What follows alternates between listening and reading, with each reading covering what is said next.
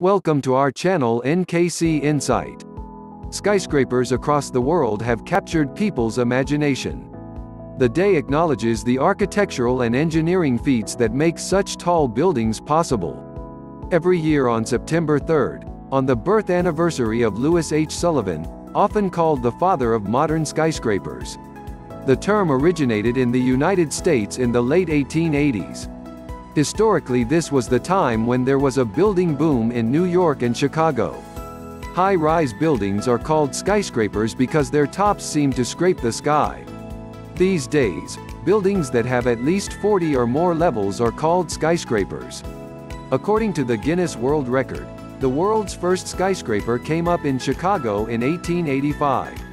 The Empire State Building held the world record for the tallest skyscraper for 41 years, which is a record of its own for the longest period.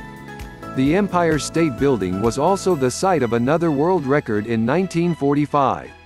The 10-story home insurance company building, standing at 128 feet. The architect of the world's first skyscraper was Major William LeBaron Jenney. The word skyscraper did not always refer to tall buildings. Over the years, the word has meant a number of different things, such as a very tall man and a tall hat or bonnet. Records say, the skyscraper in Chicago did not last long and it was demolished in 1931, the same year when the Empire State Building in New York came up.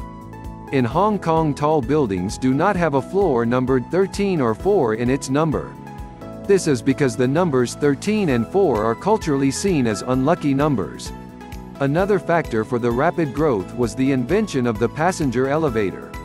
The first passenger elevator was installed in the Hawot department store in New York City in 1857. The first tall office building with a passenger elevator was the Equitable Life Building in New York City in 1870. The Burj Khalifa, in Dubai, United Arab Emirates, found the world's tallest building in 2010. At 2,716 feet and 160 stories, it features the fastest elevators in the world, over 20 acres of glass, and is also the world's tallest man-made structure. In 2020, Kingdom Tower launched in Saudi Arabia. It is the world's tallest skyscraper. It will have a height of more than 1 kilometer or 3,307 feet and will have cost about $1.2 billion. A 57 skyscraper in China was built in just 19 days.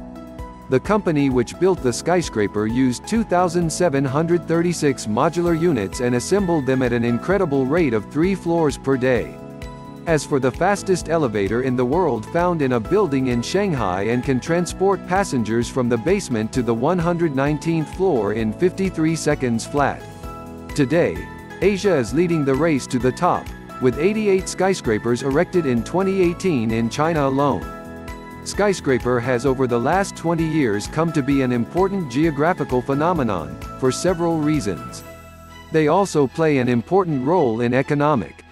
Thanks for watching this video.